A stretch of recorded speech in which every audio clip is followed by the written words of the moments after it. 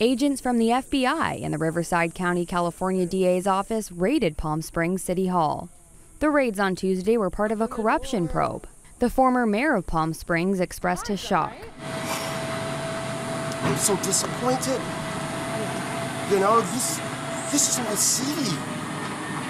And to see the FBI in this building, this is unbelievable.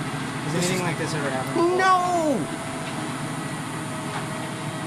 No federal raids? No! Like that? No, you know, this is just so disappointing and unfair to the citizens of our city. You know, this is... It's making you emotional. Look, I'm the former mayor of the city. I love this city. My blood is in the fiber of this city. So yes, I'm concerned.